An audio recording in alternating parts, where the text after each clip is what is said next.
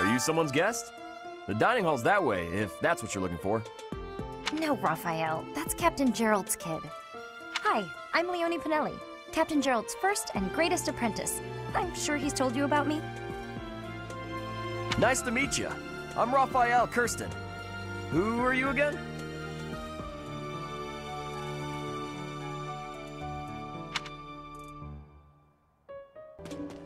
I'm Captain Gerald's first and best apprentice. I can beat anyone, Professor. Even you, if I have to. It may have been only for a short time, but I learned from the absolute best. Professor, hey, do you know how old Captain Gerald is? That's enough, Leonie. If I don't know, how could my child know? It's not normal to forget your own age, you know. It's kind of worrisome, actually. By the time you're forgetting your own age, you're past the point of caring. I guess if you put it that way, you've got a point.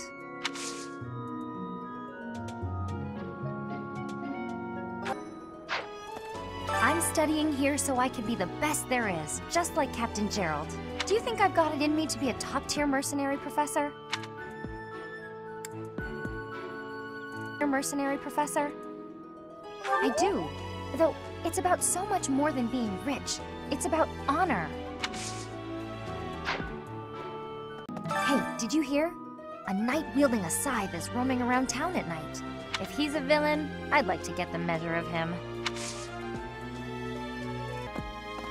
Oh, Professor, are you looking for Captain Gerald? I just saw him in the Knight's Hall a little while ago. He was talking with a female knight, but I didn't get a good look at who she was.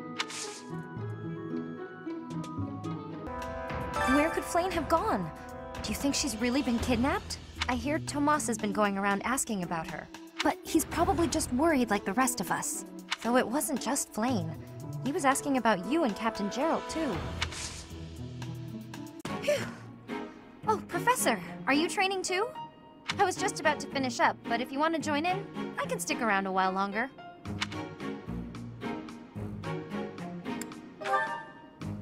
Oh no, it's fine. Just do your thing. Don't mind me. Come on, don't be shy.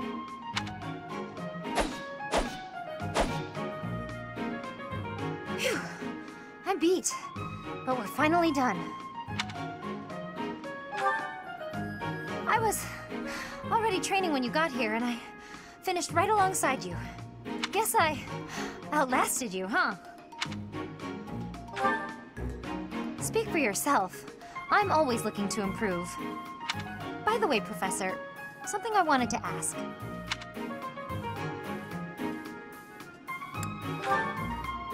Are you really Captain Gerald's kid?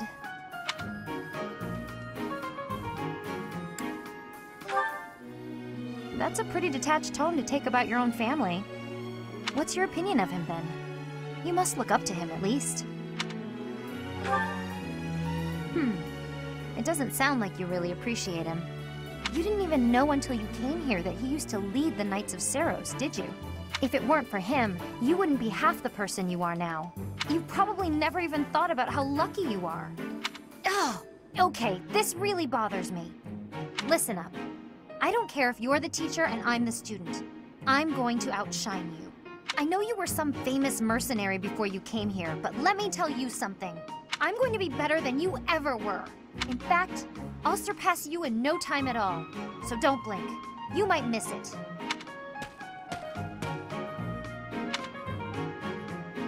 Why are they having a fishing tournament now? Are they just giving up on the Battle of the Eagle and Lion? You're not condoning this, right? Are you? Kid. Professor, Captain Gerald just told me. Vermeer Village is in a bad way, right? The situation there is worrying, yes. But tell me, how was your vertigo? Are you not feeling okay? You should get some rest. If you must go to the village, make sure you're in good health before we depart. I'm glad the Vermeer Village situation got sorted out. But it's not over yet, is it? And I can't believe old Tomas turned out to be an enemy. Who can you trust anymore? Hey, glad you're the only one who knows how to teach like Captain Gerald. You get what I mean, don't you? Yes! I knew you'd understand. Thanks to you, I'm going to be the best mercenary you've ever seen. Just watch. Hey, Professor. You all alone here? I mean, you're not waiting for anyone or anything, are you?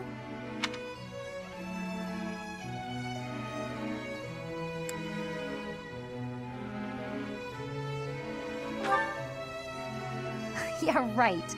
I just passed her flirting with some guy on my way up. Anyway, I saw you heading to the tower, so I thought I'd drop by. I figured you might be lonely. Hey, don't make it weird. By the way, have you heard the legend about this place? They say if a guy and a girl make a promise here together, the goddess will make sure it's kept. It's a pretty well-known legend. Thing is, the way the story goes, it doesn't work all the time. It has to be the night of the ball. Tonight. So, since it's just you and me here, what do you say we give it a go? I mean, I don't know if the goddess will really take the time for a pair like us, but it's worth a try. Well, you know, let's make some kind of promise. We've got the chance, it'd be a shame to waste it. I mean, not something romantic or anything. That'd be weird. We could promise I'll become a top-tier mercenary. Though, I guess that's more of a wish. Let's see... Okay, I've got it. I solemnly swear to meet you once more on this very ground as a mercenary beyond compare. Oh, but that was all about me. No fair. You probably have something you want to promise, too.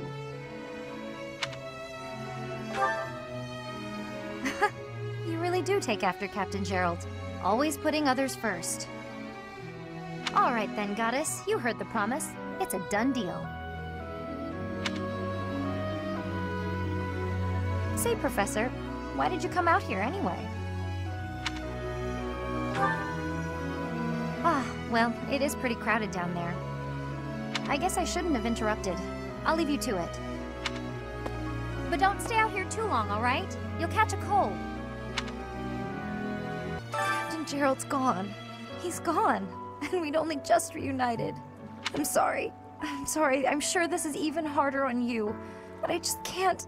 I can't believe... Hey, Professor. Got a minute? Look. I'm sorry I snapped at you. I didn't mean to lose my temper. I was rude to you. I should have known better.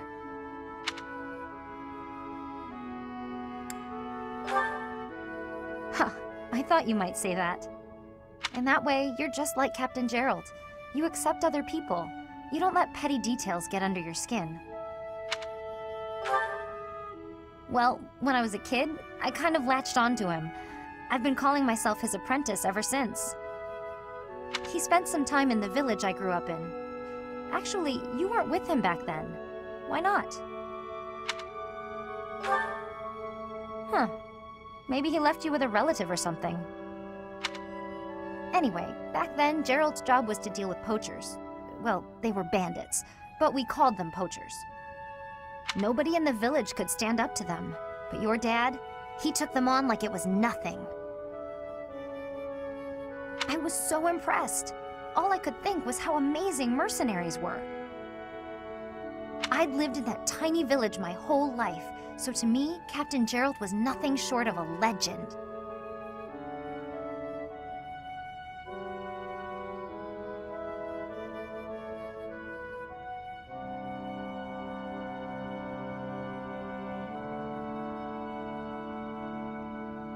So I went right up to him and I told him I was going to be his apprentice. He didn't stick around long after that, but he did teach me a lot while he was with us.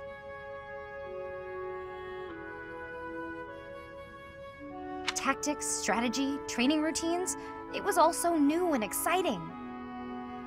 So after he left, I kept at it, kept training, just like he taught me.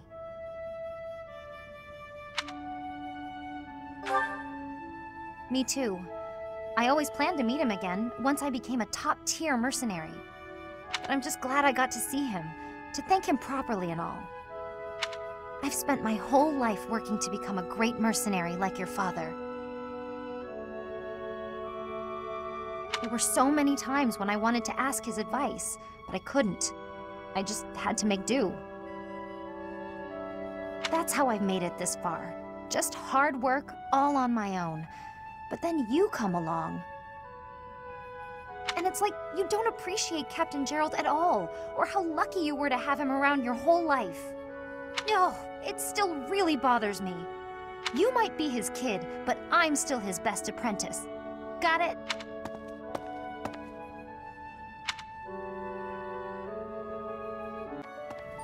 When you changed, even the other professors were taken completely by surprise. There's a ritual at the Holy Tomb this month, isn't there?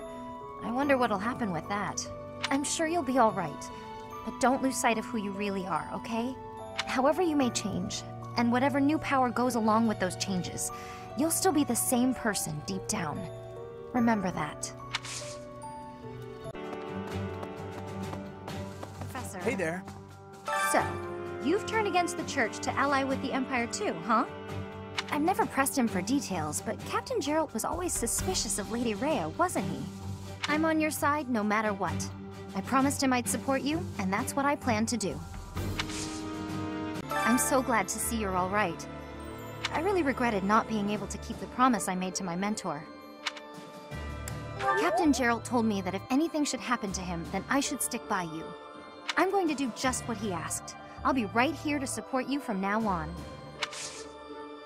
I'm from Alliance lands, but I'm only a commoner. The idea of fighting Alliance nobles isn't exactly losing me any sleep. Fighting old friends, though? That's something else. No, I'd better clear my head. Captain Gerald used to say a mercenary has to be thoughtless. Guess I finally get what he meant. Hey, Professor. Can we talk? I feel terrible about the last time we spoke. I was trying to apologize and just ended up losing my temper again. I'm really sorry. I figured you'd say that, but I still feel like an idiot. Somehow, I just have a hard time keeping my feelings in check around you. And I think if I don't just tell you what I'm thinking, we'll never be able to have a normal conversation. So, let me clear the air. I want us to, engage.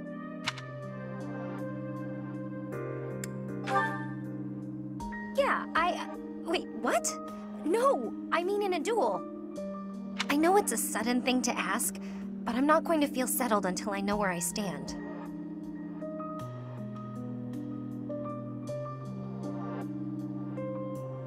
Would you do that for me? Good. Don't hold back, okay? I want to see you at your absolute best.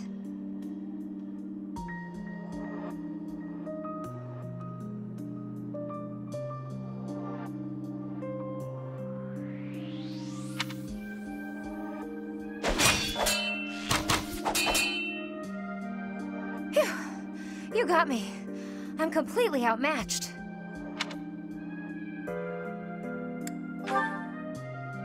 Maybe, but you were definitely stronger. Honestly, that's what I needed to see. You're a true successor to Captain Gerald's style of swordplay. I almost felt like you were him. I thought I was competing with you, but that's as pointless as competing against him would have been. So instead of that, I'm going to focus on keeping the promise I made to him. Captain Gerald said that if anything should happen to him, I'd have to support you in his place.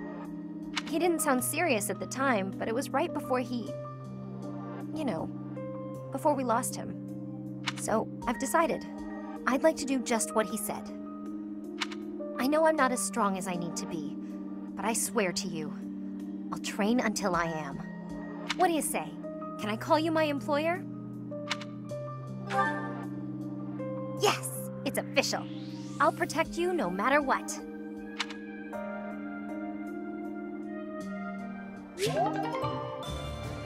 Professor, the worst part about going into battle is knowing you might have a friend fighting for the other side.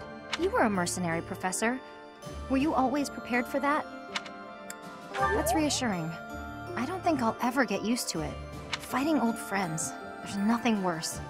My hands shake just thinking about it. I didn't want Claude to die. Does that make me soft? Don't you think this plan to use the entire army for a surprise attack is a bit, I don't know, cowardly? Sorry, the word just kind of slipped out. Maybe don't tell Edelgard or Hubert I said that.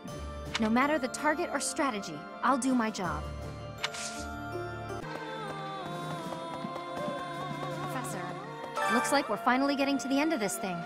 Don't go dying on us now, all right? I like your confidence. If you're still alive when this is all over, then I'll have kept my word to Captain Gerald. Let's both live to see the dawn of a bright new age.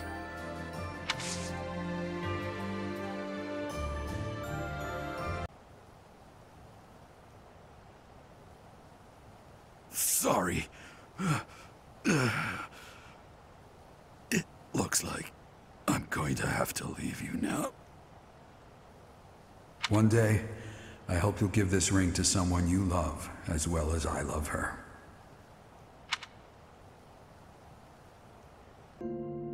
Professor? What are you doing here? I was talking to Gerald.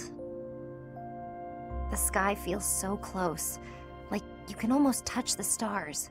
I thought my voice might reach him. That the war's finally over. And that his kid and his greatest apprentice did an amazing job out there. Maybe I'm overselling the part I played. Thanks, but I was nothing compared to you. I feel like an idiot for ever thinking I could surpass you. I have managed to keep my promise, though. So, how would you feel about hiring me again? Can't exactly go and break my word now, can I? The war's over, but the enemy might still be lurking. What if they're waiting until I'm gone to attack you? But... oh, I get it. You're probably pretty tired of me always trailing after you, huh? Love? As in the way a commander loves his soldiers, right? Of course that's what you mean. Oh, that's... that kind of love. Can this really be happening? You want to marry me?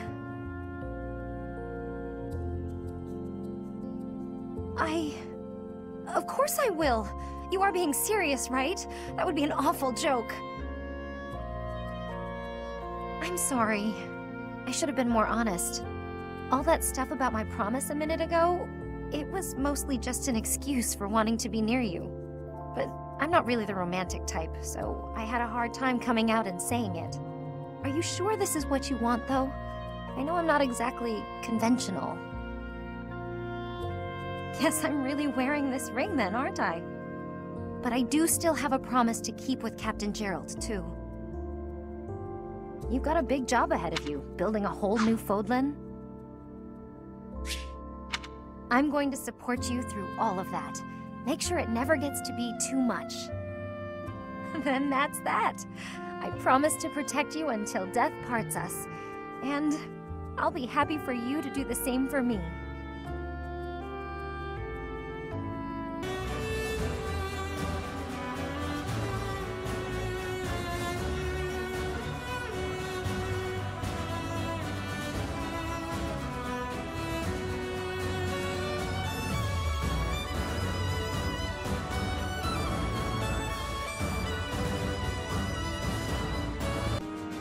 She wants to destroy the church so badly that she'll take on anyone who doesn't fall in line? I don't get it. I just can't believe she'd start a war over it. Not to mention using such nasty tactics to get her way. Could Captain Gerald's death have also been a part of her plan? Don't you go and die on me, Professor. Captain Gerald would never forgive you. You're not a teacher anymore, and we're not your students, but everyone still calls you Professor. Is there something you'd rather be called? Oh? Alright then, I'll call you... nope, sorry, can't do it. Too weird. Wow.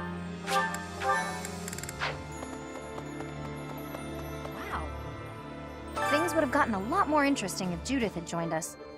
I only spoke to her briefly, but I really liked her. I hope someday I can be as strong, kind, and level-headed as her. Hey!